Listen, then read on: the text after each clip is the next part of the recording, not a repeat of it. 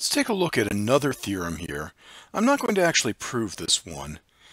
It's not a very difficult proof, but it also doesn't really show anything all that useful. Let's suppose we have a finite abelian group and let P be a prime that divides the order of G.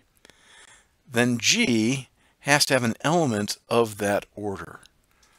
Now that's only true for primes. So if we have a group and the order of G is equal to, say, 20, we know there's an element A with A squared equal to E.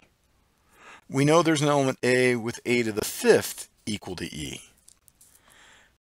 However, that doesn't mean that we've got an element of order 4. There may or may not be an element of order 4.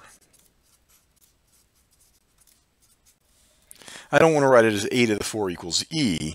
We know that has to be true because if you got an order 2 element, you've got something with A to the 4th equals E.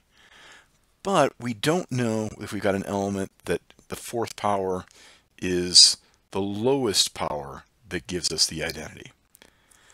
Any prime that divides the order, we know we've got an element of that order. But non-primes that divide the order, we may or may not.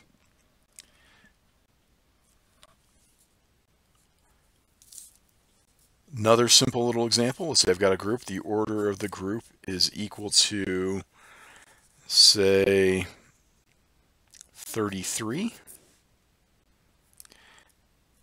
Now in this case, it's interesting because 33 is just 3 times 11. We know we have an order 3 element. We know we have an order 11 element. We may or may not have an element of order 33. Now, actually, I think you're going to find out that we do in fact have an element of order 33. That's part of the homework. But as it is, we only know from this theorem the 3 and the 11.